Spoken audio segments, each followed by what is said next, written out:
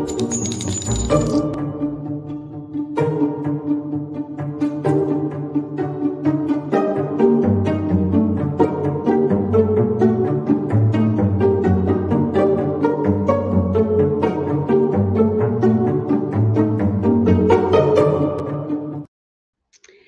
everybody, welcome to the True Crime Squad. I'm Christy Brower, here with my sister, co-host, and partner in crime, Katie Weaver. Hey Katie. Hello. How's it going? It is going. Oh my gosh. Is your brain fried? hmm Mine too. I'm on major information overload. That's I am too.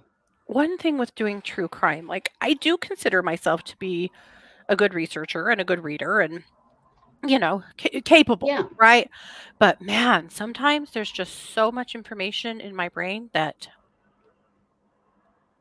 I Yeah. don't know where to file it all, I I feel like I that do know, today. and I'm feeling like that today as well. Yeah. So this is a Mormon Misdeeds episode. We do hmm these periodically, and they go on our Mormon Misdeeds podcast as well as on our regular stream. hmm And we wanted to give an update in the Tim Ballard situation. We've talked about that quite a bit already.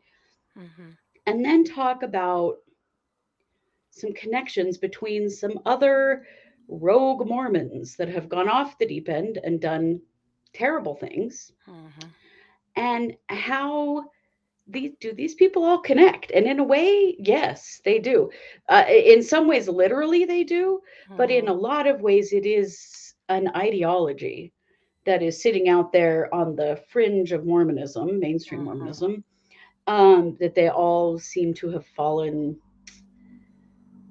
I don't know. I don't want to say victim to because they're not victims, but they were No. very susceptible to these delusions. hmm So we're going to get to that, but we want to go through some of the Tim Ballard lawsuit stuff first. Just talk about some pieces of it, because it's huge, all in of its own.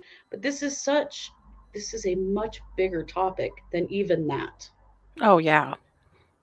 And if you follow us, and if you happen to be a Mormon or an ex-Mormon, you know that there have been in the last few years some really terrible things happen, murders and terrible crimes committed by people who were mainstream Mormons who got far afield.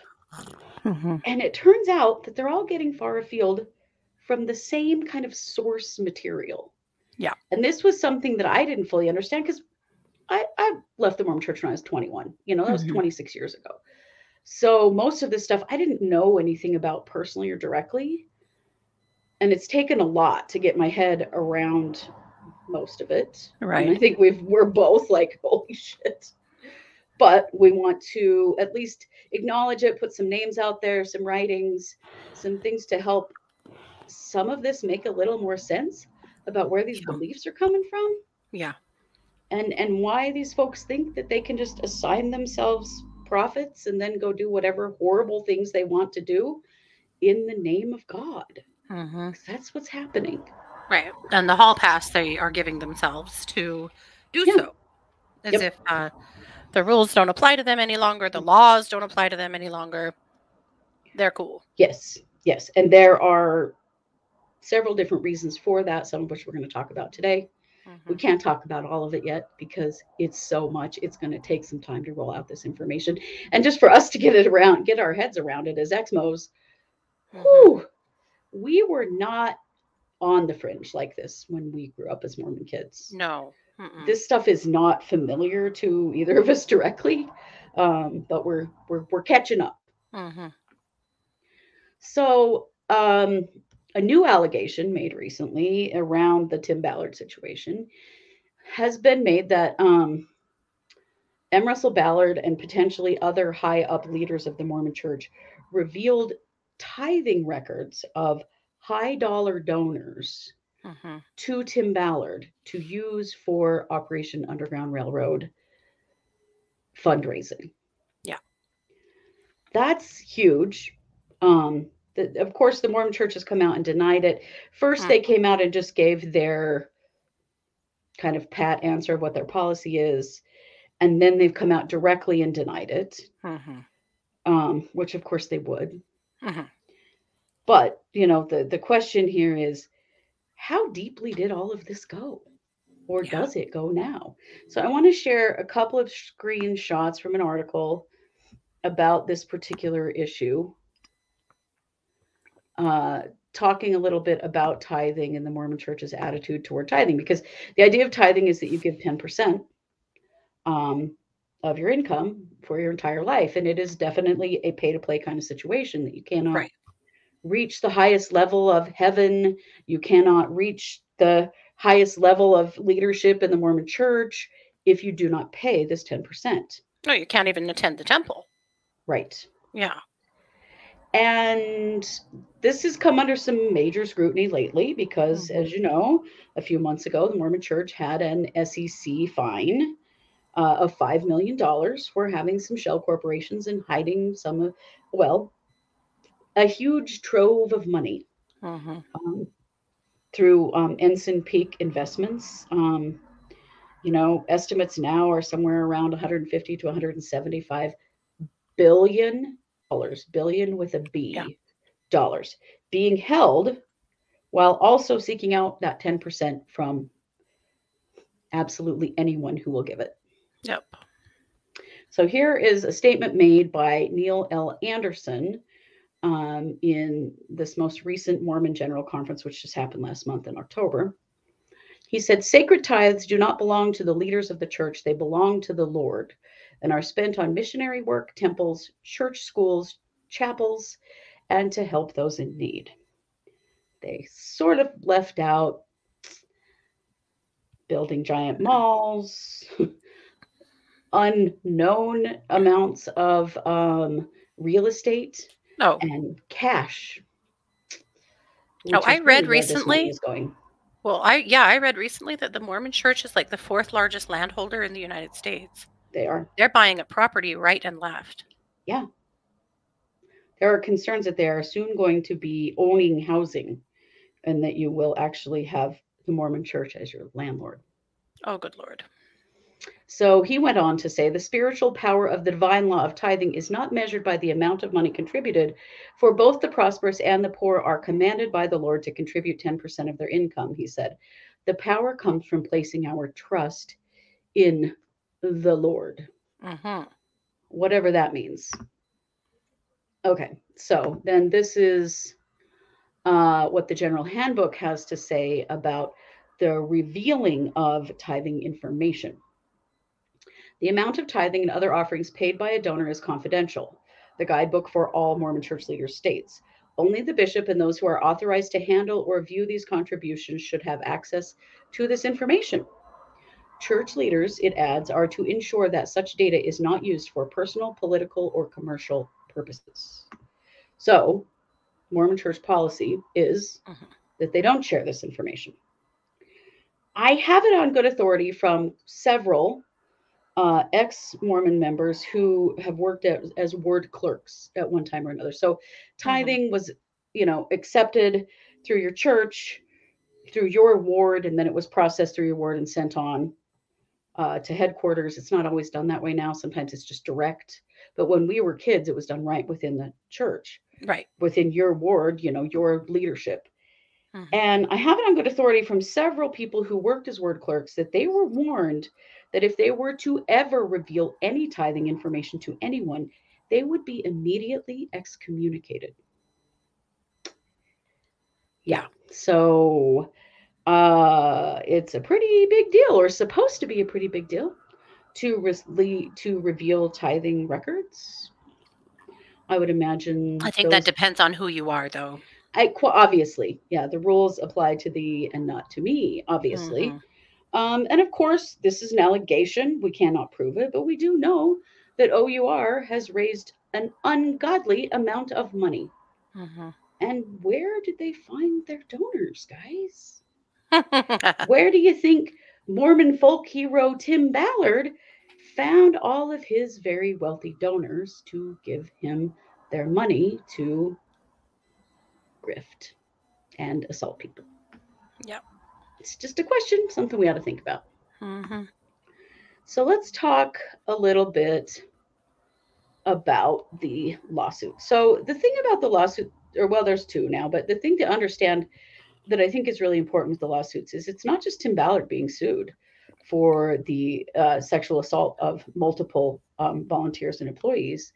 It is the board of Operation Right. Underground as well, Mm-hmm. because the victims are alleging that this was known to the board members, that Mm-hmm. the couples ruse and all of the manipulative tactics that Tim Ballard and others were engaging in Mm-hmm. was well known by the board and was rubber stamped by the board. Yeah. Yeah. Yeah, Well, aren't they all men? yeah. Yeah. So a few things to note. OUR raised money in order to have conducted multiple sting operations to purportedly rescue trafficked women and children. They called those ops, with those ops being conducted outside of the United States. Mm-hmm. OUR is not a military organization, nor are they a police organization. They have actually no jurisdiction anywhere. Mm-hmm. In the lawsuit, it alleges that many of these ops included wealthy men with no military training who wanted an experience vacation where Mm-hmm. they dropped into third world countries to rescue trafficked children with photo opportunities and stories in the local papers of their heroics, all the while flying first class. Yeah. So, all this money raised for Operation Underground Railroad was being used to take wealthy white guys on experiential vacations Mm-hmm. to save trafficked children. I mean, how gross can you get? How bored and entitled Yeah, and privileged do you have to be that this is the way you want to spend your money? right. And how disgusting to boost your ego on the Mm-hmm. backs of trafficked women and children. Mm-hmm. It the lawsuit also alleges that while promotional and media materials made the ops appear to be paramilitary drop-ins to arrest traffickers and rescue children, what most ops consisted of was going to strip clubs and massage parlors across the world after flying first class to get there and staying at five-star hotels, on boats, and at verbos across the globe. Mm-hmm. Apparently, the ops themselves were a fundraising machine, Mm-hmm. and they really were for show, because that's how they got people to donate money, was to Yep. see these, wonderful souls out there saving women and children, which we of course have no actual proof. Tim Ballard has himself said that he has saved 7,000 women and children, but there are Mm-hmm. no records. There's no proof that any of that is even true. Right. But in doing these ops, Ballard becomes this very recognized face of anti child trafficking. And of course, everyone is in agreement that child trafficking is wrong, it shouldn't happen. But what it gave him was legitimacy, huge legitimacy, to the Yeah. point that he was appointed as a special advisor to Ivanka Trump in Mm-hmm. October of 2017. And then he was invited by President Trump to join a White House anti trafficking advisory board. So Mm-hmm. he really built himself up through this work with OUR to be this huge mythical, hero, superhero, to be completing these ops and doing this work, which again was false information. Mm-hmm. And then in comes the Attorney General of Utah, Yeah. Sean Reyes. So, Katie, tell us a little bit about the Sean Reyes Tim Ballard connection. Well, these two have been having quite the bromance since 2013. And Sean Reyes was appointed the Attorney General around 2013, 2014, when the other Attorney General was removed amidst a big scandal. And then comes Sean Reyes. He's been elected now twice, reelected to that seat. But pretty much immediately he got on board with OUR, and he and Tim Ballard became really good friends. And from 2013 on, they have been really tight. They've appeared many times at different speaking engagements together. They have, Reyes has gone on an op, I believe, to Colombia with him. He has spoken publicly about him in, the highest of compliments and regards. He compares him to people like Martin Luther King and other modern day abolitionists. There was a movie, the OUR movie that came out, The Abolitionists. He was involved in that. He was in that. They've kind of gone back and forth. The OUR has donated nearly $1 million to an anti-trafficking task force that Reyes formed through the state of Utah, which I think is kind of backwards, and maybe I don't know, but I think it's odd that a private entity but a nonprofit, of course, but is donating sums like that back to the state for their trafficking efforts. It's a little odd. Yeah. I will say that I think that Sean Reyes, in some ways, I think that he at least started with his heart in the right place, that he really believed in the mission, the cause, really. And that's what I think really sucks, is that a lot of people that have gotten involved here, they weren't skeezy worms. They were people that really believed in trafficking. They also believed in the numbers that they were being shown that may or may not be true, but that were terrifying, about the number of sex trafficked people or trafficked people across the world. And, they really wanted to be a part of the cause. And I believe Sean Reyes kind of started out that way. But the more these two were involved, they've been to the White House together. They have been to the Republican National Convention to speak. They have been all over the world on ops. They've been involved with each other for a long time. And in fact, there was a time, I believe in 2019, when Reyes did a podcast and invited Tim Ballard and his wife on, that he introduced him as his best friend in the world. Like, these guys have been very tight. Now, then, of course, as we know, an investigation in Davis County, Utah was opened against OUR because there were a lot of rumblings of misdoings and of money mismanagement and things. Yeah. And there was a pretty immediate concern, and the FBI was involved in that investigation. And the prosecutor in Davis County was kind of like, yeah, Reyes, you shouldn't be involved in this because you might be part of the problem. He had taken some steps to try to kind of block him from that. Right. But one thing that was said there that I think is really telling. This was October 12th, and this is from the Salt Lake Tribune. This was October 12th, 2020. So this was 3 years ago. They obtained some documents through a public records request. This is OUR Operations Director Dave Lopez being interviewed by Davis County Attorney Investigator Brad Purdy. Lopez told Purdy, OUR is not doing operations anymore. This is 3 years ago, you guys.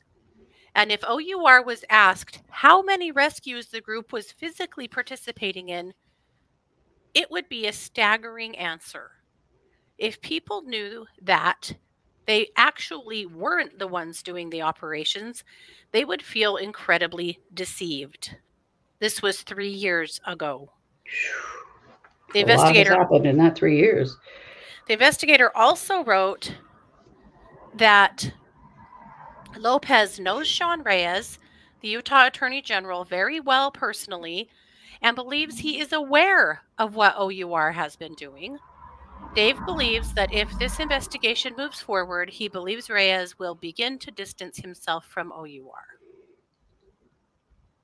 And then 2 months later, on December 23rd, a screening memo was put in place intended to prevent Reyes and Chief of Staff Rick Cantrell from having any involvement in the Davis County investigation, because they knew that he shouldn't be involved in this because he is involved in this.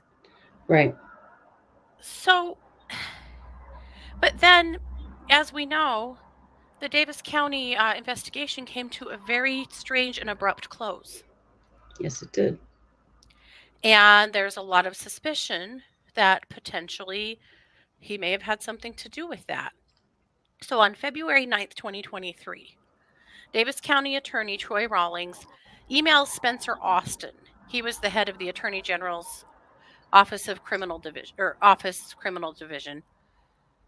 He included 75 pages of documents and numerous attachments that are later released by the Attorney General's office in a public records request. Rawlings says he has 10,000 pages of readings done by Janet Russin, the psychic readings, who was paid by OUR to provide intelligence on the ops. He says there is a hearing. Who was also named in the lawsuit. Yes.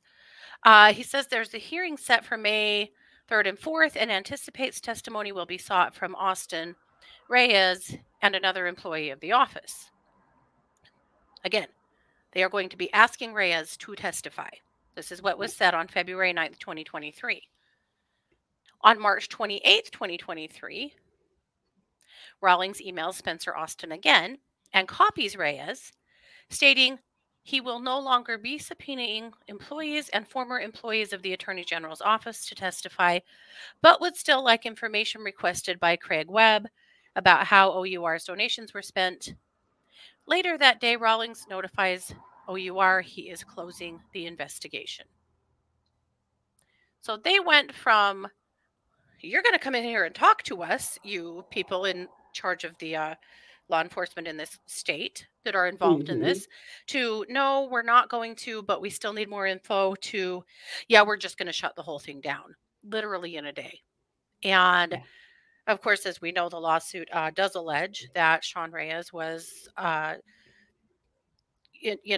practicing witness tampering and witness intimidation, that some of the main witnesses, one of the main witnesses withdrew. And they believe that it is because of pressure that was put on her by Reyes. Those are things that are just believed. We don't know all of that to be true yet, except for that many of these things have been said in the lawsuit.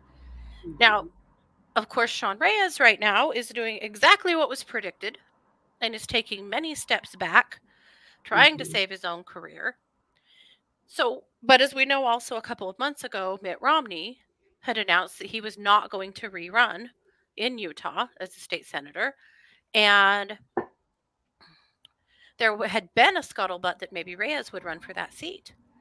And Reyes announced on social media he would not be running, but a dear friend of his that is a hero and a patriot would be making a special announcement in just a few days. And then in just a few days, that's when all of this shit broke wide open about Tim Ballard. And we know that was Tim Ballard he was talking about. Yeah. But Reyes is, so he is trying to take many steps back now and be like, whoa. I just, Tim Ballard, who dat? So this is a short clip of a press conference that he gave just recently that was supposed to be about why the state is suing TikTok, because they are, TikTok's the big bad guy. They're the boogeyman these days for trafficking and for, all things bad. Or for, sharing lots of information about Tim Ballard and Sean Reyes and the Mormon Church. Yeah. Because there's tons of it. So this was actually a press conference about their, bully techniques against TikTok. But of course, the reporters in the room didn't give a shit about that. They wanted to talk about Tim Ballard. So this is a brief clip of that. We'll answer a number of questions. I think our office is going to issue a statement to try to address other questions. We've answered many from the media already. The statement could come today, tomorrow, but we'll address a number of issues that are still being asked about that. One thing I do want to say, because I think they're fair questions, is these allegations, which I believe are serious and ought to be taken seriously, I hope they don't in any way diminish the resolve that we have as a community, as a state, definitely in my office, to continue to attack the issue of human trafficking. I hope it doesn't diminish the urgency that many of us feel to combat what I think is a very real crime that affects real people in the state of Utah. It is a crime that preys on the most vulnerable amongst us. And again, going back to the most vulnerable, I think our children in the state of Utah are most vulnerable. It's why we filed our lawsuit against TikTok. And if there are any more questions about TikTok, I'm happy to field What them. did you know about the couples ruse though? We can ask if there are any more questions about TikTok today. Is there any more questions about TikTok, anyone? What did you know about the couples ruse then? Do we have any more questions about TikTok? Yes. No, we don't have any more questions about TikTok because we want to know more about this shit, Sean Reyes. We want to know what no one is buying this smoke screen, you jackass. We want to know what you did. Yeah. So that's kind of where things stand. Obviously, he's saying he did no such thing. He would have never tampered with witnesses. But that's not what the lawsuit says. Of course he's saying that. Yep. Yeah. Yep. I'm very happy, though, that there are so many reporters on top of this now. Nobody's buying this bullshit. No. And it does my heart good because growing up a Mormon, these kinds of questions do not normally get asked. No. This kind of stuff happens behind closed doors. No one ever says anything about it publicly. Nobody ever answers any questions. And this stuff is splashed all over the media. And that's why they're mad at TikTok. It's everywhere on TikTok. Oh, they're always so mad at TikTok because, you know, Gen Z is all over TikTok doing all kinds of political stuff. And it's absolutely killing the right. And just telling the truth and showing the truth of all kinds of things. The kinds of stuff that we have lived with our entire lives. This kind of, you know, quietly, shove it under the rug kinds of shit that goes on. Well, it's just not happening anymore. They don't have control of the release of information the way that they used to. Well, that's pretty huge. I mean, I'm sure that this is just CYA at this point with Sean Reyes, but holy crap, you know, it does not look good at all. No, it doesn't. And I would imagine he is actually pretty terrified for what else is going to come out, what else is going to be said, because obviously his hands are not clean. But again, we're not alleging anything because we don't know. But it is very interesting, the things that are being said.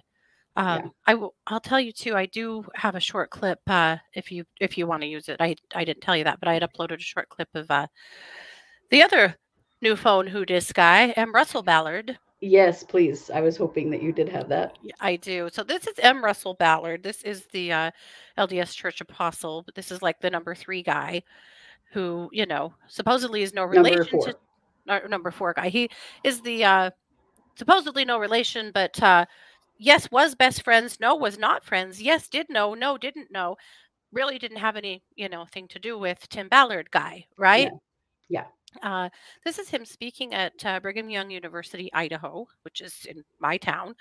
It looks to me like at commencement, and this is what he had to say. Travel to Plymouth, Massachusetts, with my friend Tim Ballard to learn more about what he had learned regarding Nephi's vision of these early pilgrims and how their history corroborates Nephi's vision. I had the What was that? You had the opportunity to travel with who? What was that? I thought I heard. Was that Tim Ballard? No, it must have been Mim Tallard or something. That couldn't have been right. Right. Mim Tallard, I'm sure. Yeah. But yet again, with his vision, that was the important part. Before I get to a Surbig here, let's listen to it one more time. Listen to what he says about Tim Ballard's vision of Nephi, because that's important to what we're talking about. Travel to Plymouth, Massachusetts, with my friend Tim Ballard to learn more about what he had learned regarding Nephi's vision of these early pilgrims and how their history corroborates Nephi's vision. I had the a lot. You know who's been? Oh, go ahead. Oh, I was just going to say a lot of some of the things we've been learning from Tim about Tim Ballard is his visions with Nephi. And if you don't know who Nephi is a hero from the Book of Mormon that Mormons really revere. Yes. And Tim's been having visions from Nephi by taking ketamine and then having a scribe present so Tim can pontificate. And all of these visions are about how great a guy Tim Ballard is and how accomplished he's going to be and how he's going to be the next president of the United States and he's going to be the next president of the Mormon Church, the new prophet, all of this stuff. Yeah, they're all about him. Everything, all of this centers Tim Ballard as the hero. He's Nephi in this time. Yep. And Nephi in the Book of Mormon was directed to murder a sleeping man by Jesus Christ. And Nephi did it. And that's one of the reasons that he's such a hero. That very unclear line about morality, and if Jesus or God tell you to do it in a vision, then it's okay. Right. And we're seeing some really, really scary stuff happening around those particular beliefs. Right. And that's part of what's happening of what's being laid out in this lawsuit, is that Tim himself reported this information to the women who he has allegedly assaulted, and given them the impression that everything that he's doing is certified by God, that he's got permission to be doing all of it. Yeah. And that, M. Russell Nelson said it was okay, and then Nephi said it was okay, and God has told him it's okay. And that's Tim slowly built himself up to this sort of godlike status, and that's what they're alleging in this lawsuit, that then caused these women who grew up Mormons and who are very susceptible to this idea that a man can receive direct revelation from God, and then whatever he's told he has to do it, that they then in turn also have to do it. And this came, you guys, from the very formation of the Mormon Church, and that is Joseph Smith's first vision, and there are actually 7 different versions of the first vision, and they were not published until many years after this supposedly occurred. But Joseph Smith started with this whole story that God and an angel, or maybe Jesus, depending on which version you read, came to him and told him that he was to restore the gospel of Jesus Christ to the planet through his own church. Yeah. And then, an angel with a sword came to him and said, you got to now be a polygamist. Please feel free to go marry teenage girls and other men's wives. Yeah. And that's literally the basis of Mormonism, you guys. Yep. What Tim Ballard has been doing, it follows the same track. And it follows the same track as several other people who have done some terrible things in the name of God and Jesus and Mormonism lately. And we're going to get to that in a minute. I wanted to get to a few more things in the lawsuit, just because I think it's important, and then we're going to get to some of that. Now, another well-known name that Ballard has gotten all wrapped up with is Glenn Beck. Oh, yeah. And you probably know who Glenn Beck is, well-known conservative political commentator, radio host, television producer, blah, blah, blah, that guy. So he donated a lot of money to OUR to get it going. And then Tim Ballard and Glenn Beck formed another company, and that company is called Nazarene, and it was used to fight Christian causes across the globe and protect Christians from persecution, basically.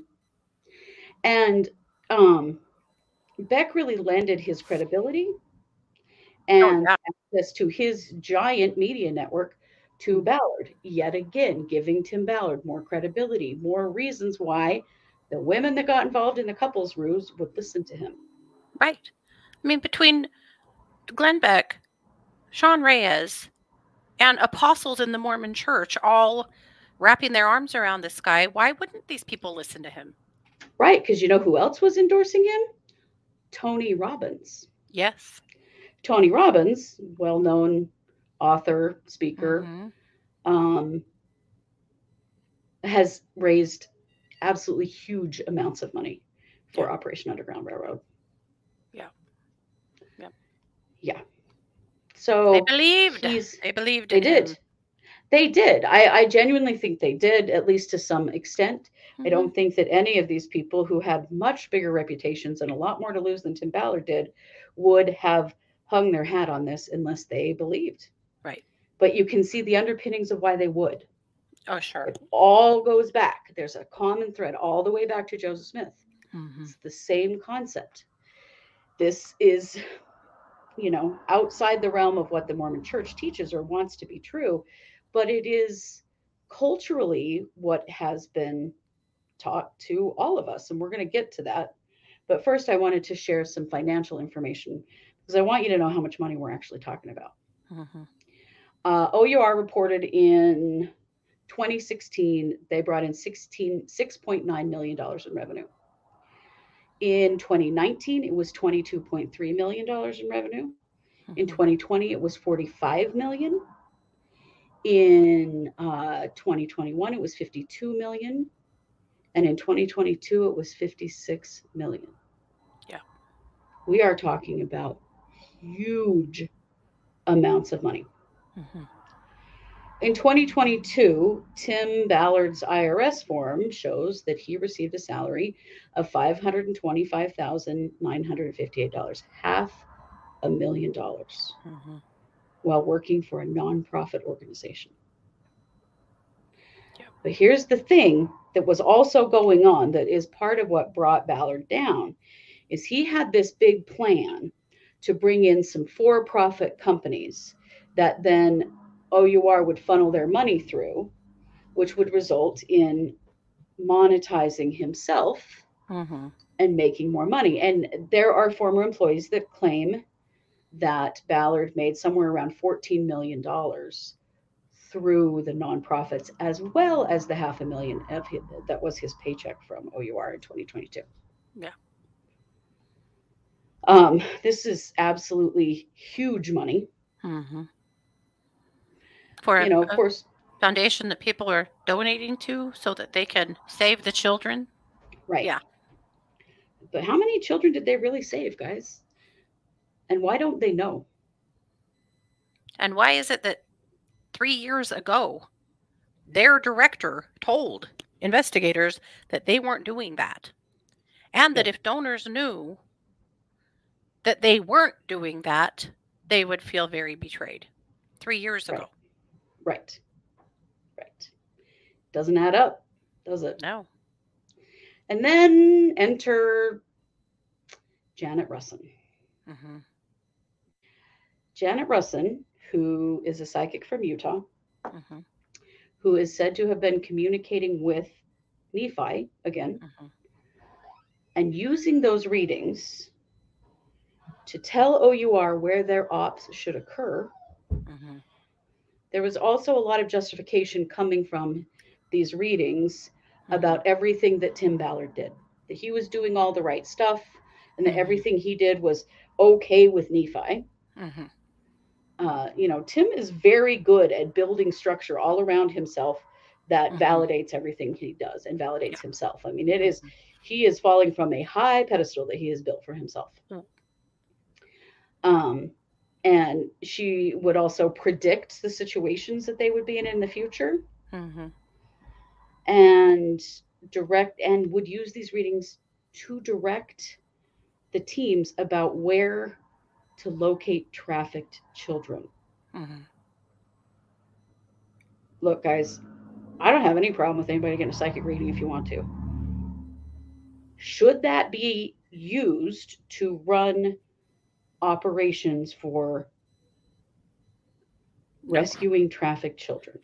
Absolutely not. No. Definitely never. No. Yeah. And, many of the statements that we've seen from OUR employees is that everything she said was always wrong, that it didn't track. But Tim was convinced, and because Tim was convinced, he was convincing everyone else around him. And he is a very charismatic person. Yeah. and has sucked in, obviously, a lot of people.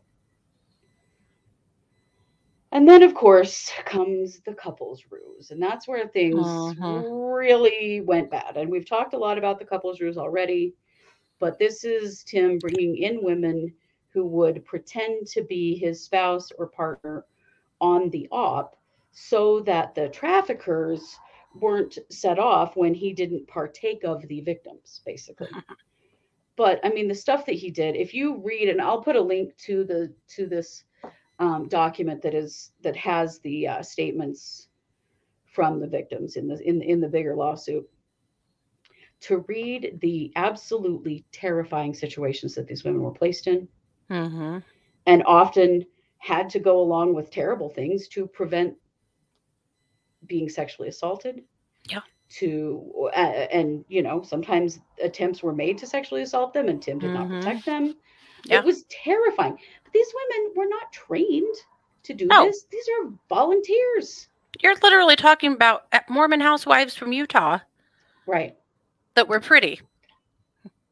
Yep. And that Tim had to be attracted to. They had to test ahead of time to make sure he was attracted to them so that they would always know he was turned on by them. It's so incredibly gross and manipulative. Well, yeah, because traffickers can smell attraction, don't you know? They can smell pheromones, yeah. And everybody, when you read their statements, they all believed that Tim Ballard knew what he was doing. They all believed that he had all this experience that he doesn't really have. No. They believed that he had all this knowledge that he doesn't really have. The dude is just real overconfident. And he convinced everybody. He duped a huge amount of people. Yeah. But these women thought that they were doing what was normally done when these ops happen. That they were participating in something, that this is how it's done. Well, they were genuinely and legitimately there to save women and children. That's what they were there for. That's what they believed they were doing there. It's what they wanted to do. Yeah. And Tim would ask them things like, how far would you go to save a child? Yeah. It's incredibly abusive and gross. And they would be in other countries alone with Tim and his team and really have no choice but to follow through on all kinds of creepy shit that happened. And they would practice, creepy stuff, going to strip clubs, going to bars, going to tantric yoga and couples massages and lap dances and stuff like that to prove that they could, follow through in the field. Yeah. In the meantime, well, some of them said that a part of their audition was giving Tim a blowjob. Yes. Yeah. And he built himself up on such a pedestal that these folks genuinely believed that this is what they were supposed to do. And that he was called of God and that this was all okay because God said it was okay. Yep. But it's well known that Ballard has been frequenting strip clubs in the Salt Lake Valley, that he's done a huge amount of drinking and drugs. Guys, this is all completely contrary to the teachings of the Mormon Church and against his own beliefs and what he said he was, called to do. This is all against the rules, every single bit of it. Right. And all of these people that he's rubbing shoulders with, that he's taking with him on all these adventures and talking into donating and stuff, this is not what they stand for in any way at all. Or at least publicly it isn't. No. I think privately it may be. Throughout this time period, as all this stuff was happening, people were concerned about Tim and his drinking and his use of ketamine and other drugs, that he was not doing well mentally. Yeah. And all of this was being paid for, don't forget, by the donations to a nonprofit organization to fight human trafficking. Yep. How gross is that? It's so gross. I mean, the manipulation and the spin of all of this. when grifting and taking advantage of people financially in the Yeah. name of children. I mean, it's done all the time, unfortunately. It's a big one. And right now, the running narrative, especially you look on Twitter and the conversations that are going on there, the people defending Tim Ballard, basically, you know how the narrative works here, that you're either with us or against us. And so if anyone has the nerve to post an article or say anything about this situation, you're a pedo, you are a child molester, you don't care about trafficked women and children, if you don't support Tim Ballard. Right. Which is People insane. Are sucked in deep, you guys.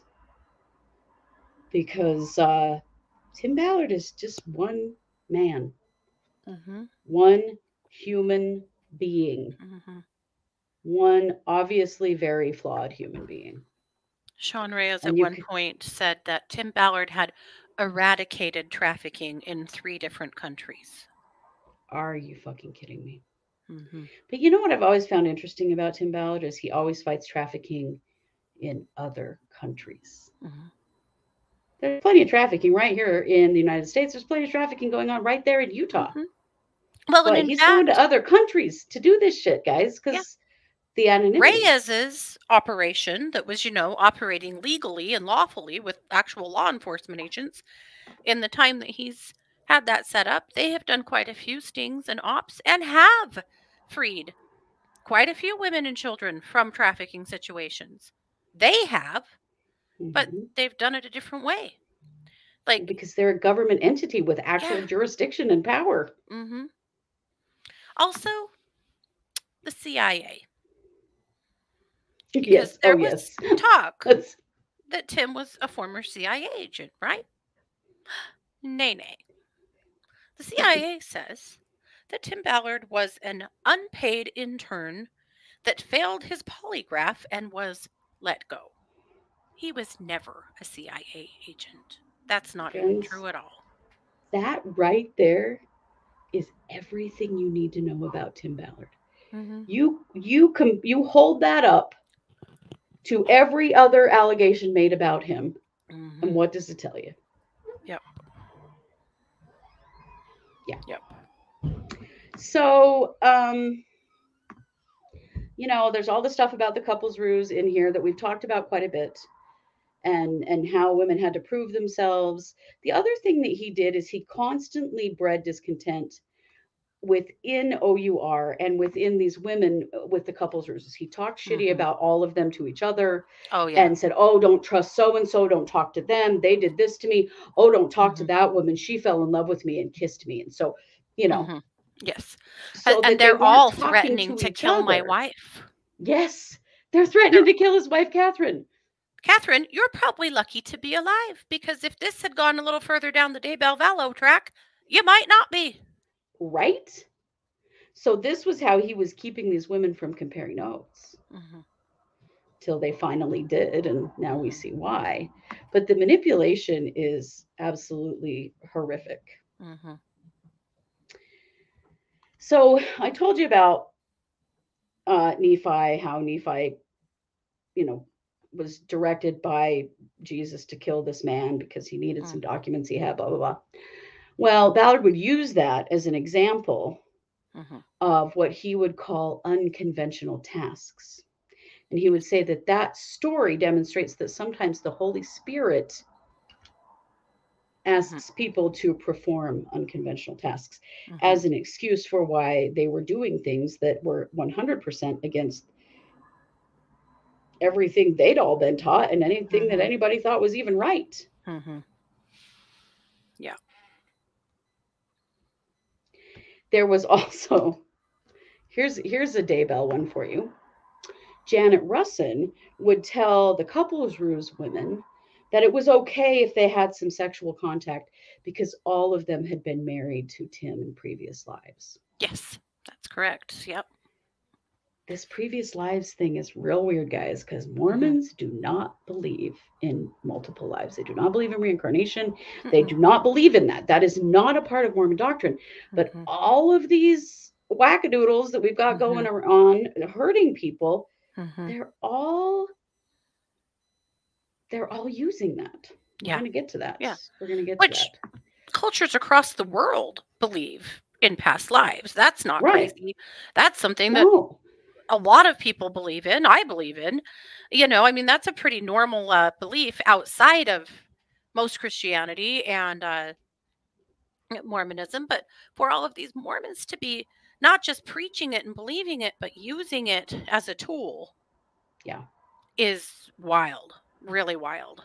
It is. And it's one of the things that I think, obviously Chad Daybell said that to multiple women, Lori, but others as well. We know that this is a narrative that's being passed around. Ballard also just straight up threatened these women. One of them had a text message that said, "We will have so much shit on each other. We will be deterred into silence on all things forever."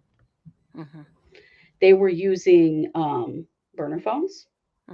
And they were using a special app on the burner phone that would protect all of their messages so that no one in their family or other people could see the messages between them. I mean, yeah, this all seems like straight up, right? Yeah. Also so Daybell-esque. Yeah. Right. They also asked these women to sign NDAs. Of course. To protect the children and other victims. Yeah, okay. Not Tim Ballard, no, you are, right? Yeah. So that's basically what's in the lawsuit. And then there are statements made by each of the victims. So I will link that in the show notes so that you can go read it. Read their statements if you can stomach it. They are tough to read. Yeah. They are tough to read. These women were absolutely terrified and in very dangerous situations in which they had no business being, and had some very scary things happen to them by Tim and by other people. Yeah. And sometimes they just did what the best they could to stay safe. Yeah. They were also told that they all had targets on their backs from the cartels. Yes. Whatever the hell that means.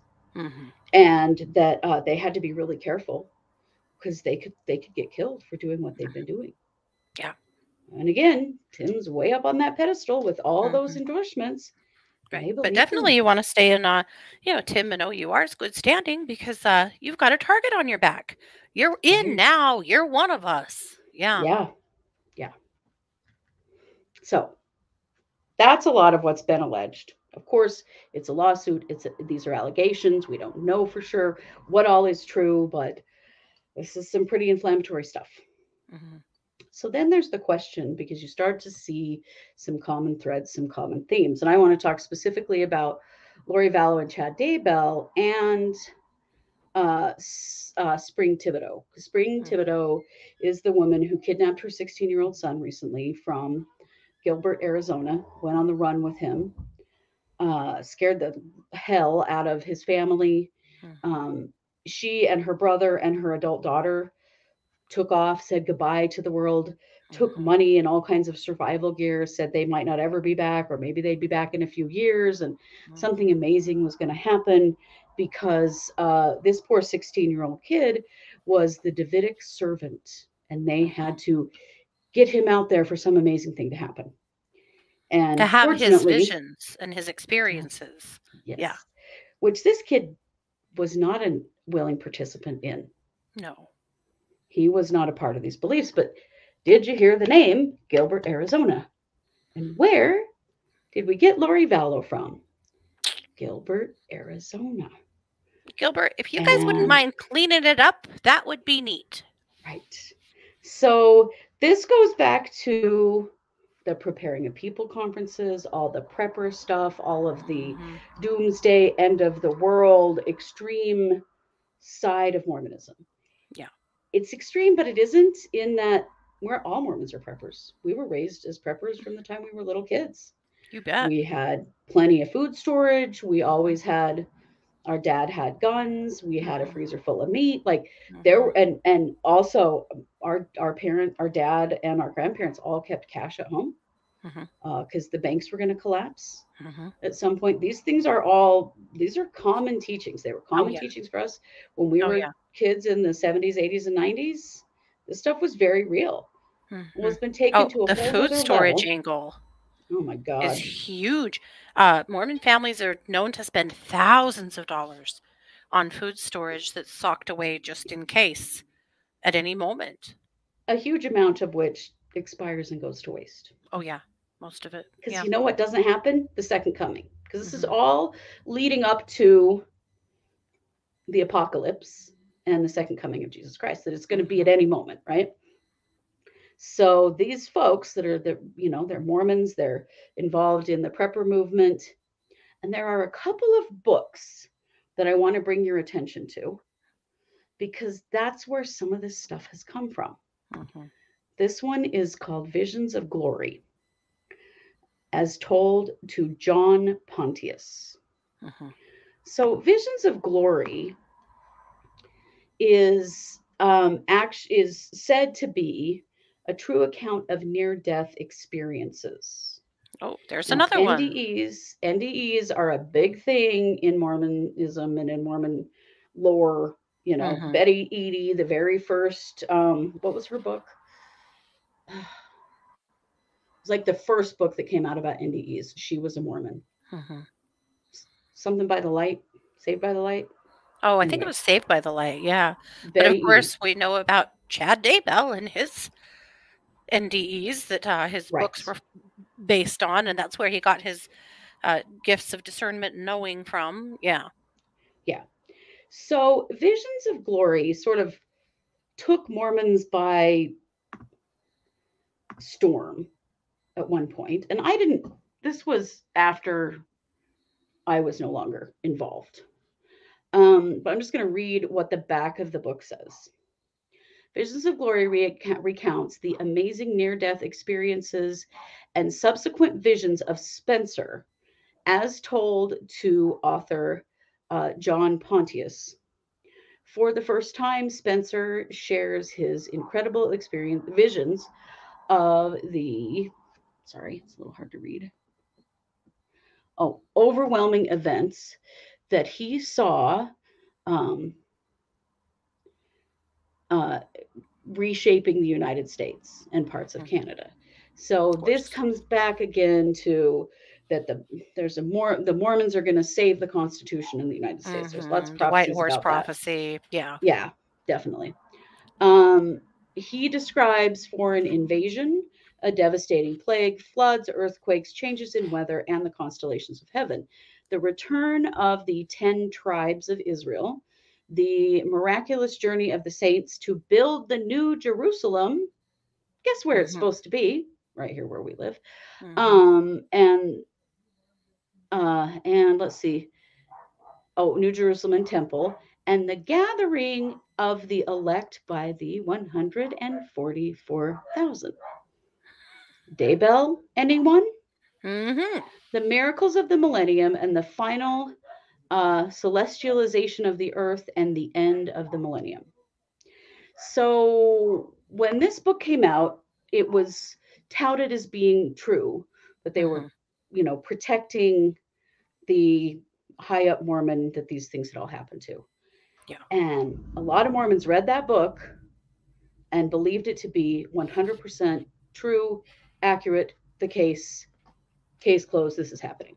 And that's where this whole prepper movement went crazy, and people started buying tents and food and guns and survival gear and stuff, because this was a prophecy, basically, that the end time was coming. And you know where people were supposed to move?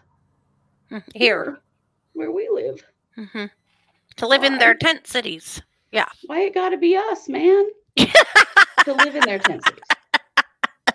So that book brings together a lot of this stuff.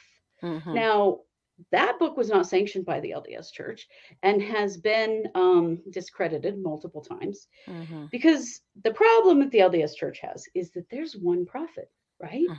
His name right now is Russell M. Nelson. He's 99 years old. Well, the problem with there only being one prophet is that there's a lot of other guys out there who think it probably should be them. Mhm. Tim Ballard. Chad Daybell. And lots of others. Spring Thibaudeau's son. Yeah. Now, and there's so much. We can't tell you all of it because there's so much. But I Well, wanted to drop a also, couple of names. the guy who kidnapped Elizabeth Smart. I can't ever think of Yes. his name, but he was another Mormon who He thought was he another. was the actual prophet. Yeah. Right. And we've heard quite a bit about the Davidic servant, and because that's what Spring Thibaudeau was calling her son, right? Mhm. So that brought me to this guy right here. This Mhm. guy's name is Abraham Gileadi. Abraham Gileadi is a Hebrew language scholar and is known for his expertise in analysis of the book of Isaiah.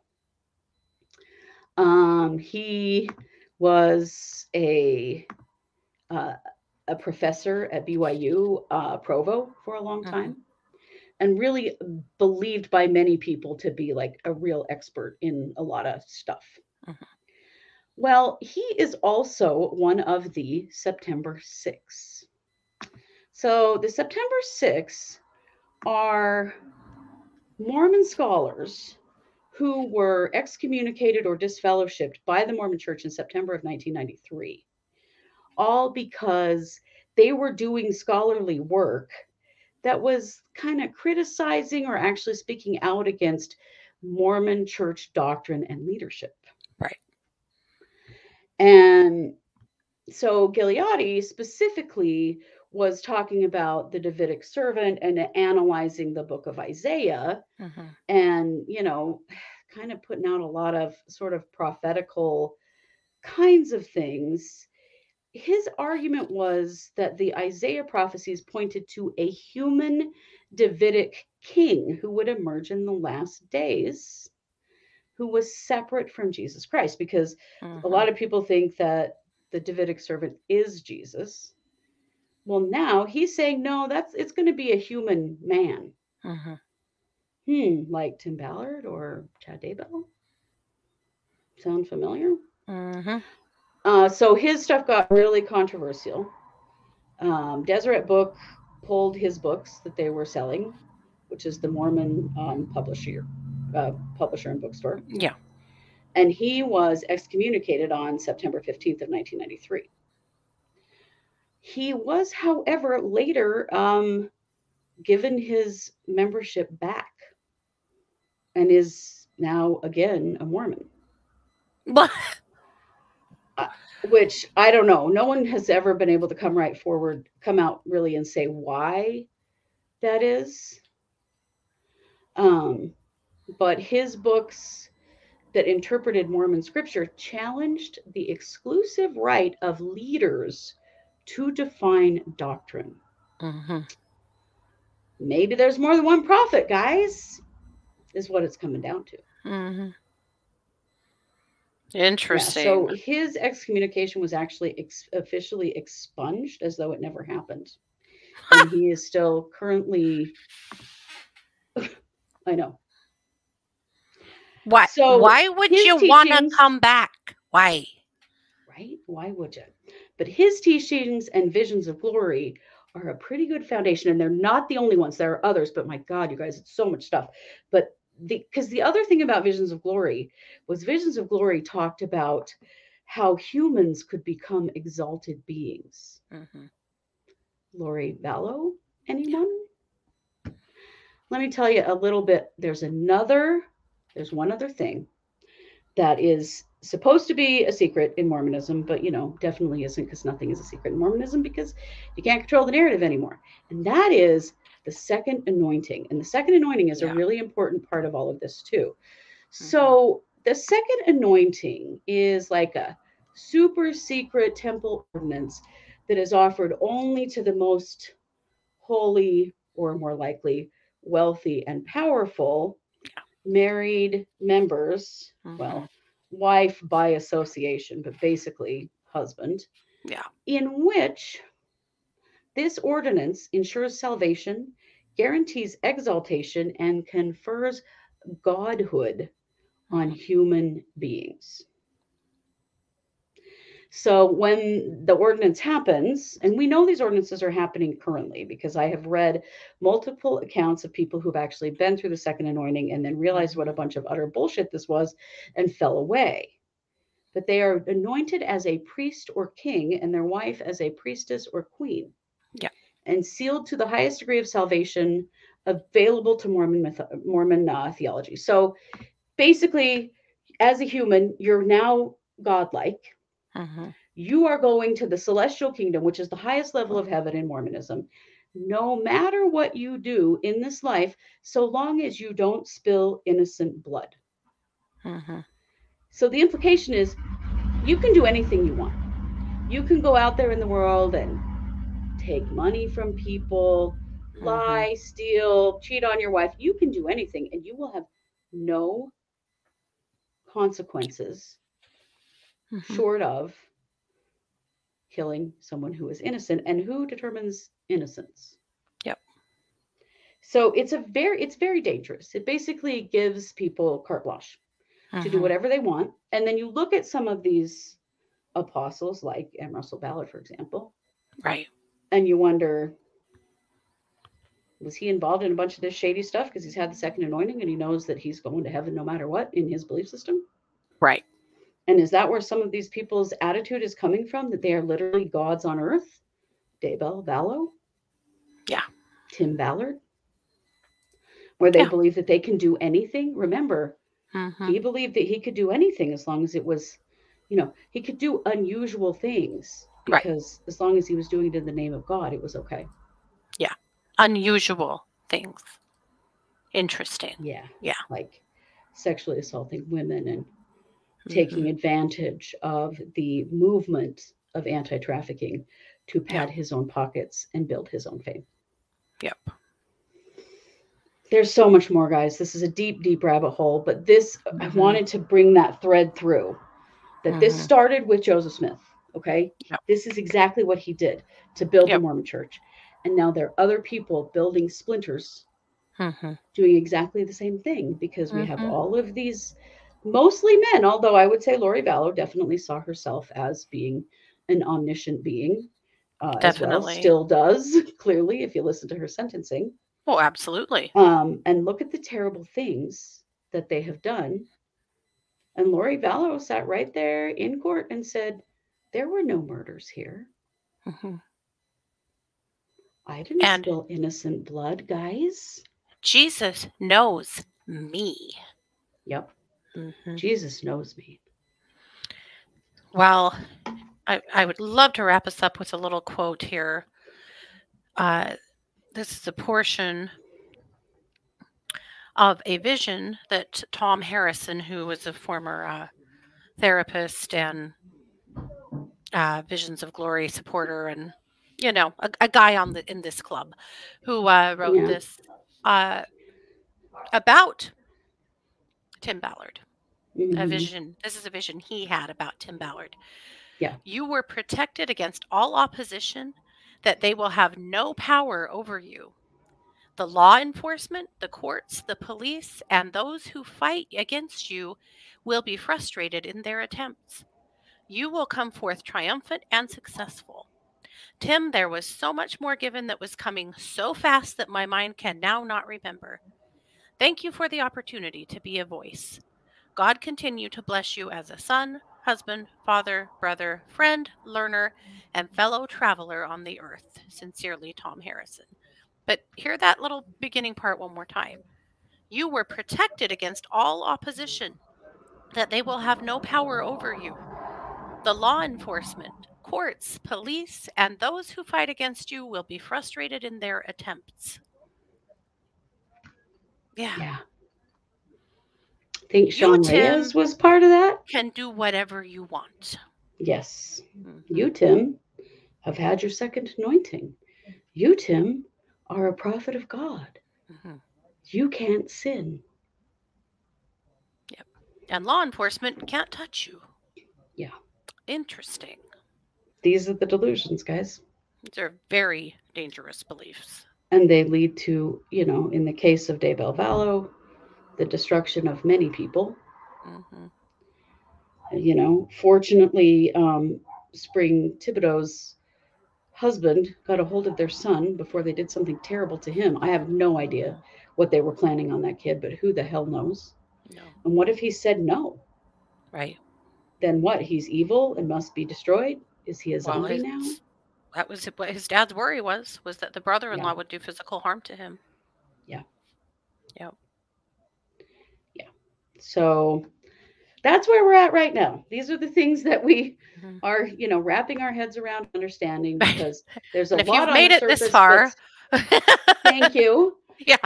There's a lot under the surface. It's much deeper than you might realize. And that's why we wanted to illustrate and talk to you about it, because if you don't know Mormon doctrine, this doesn't all make sense.